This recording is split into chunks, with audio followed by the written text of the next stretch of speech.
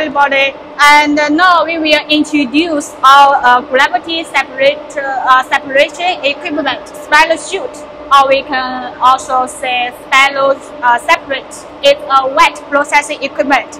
So before we feed in the material, normally the particle need to be smaller than 3 millimeter, or it's better to than 2 millimeter, and we need to use the mixing tank to mixing the particles before we feed it into this spiral chute.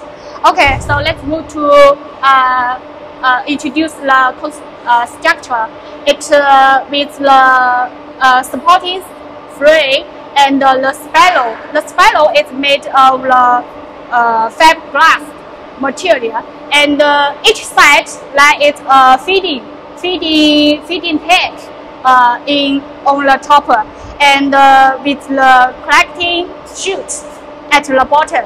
This spiral chute is widely used for silicon state, manganese, tin, copper processing plant.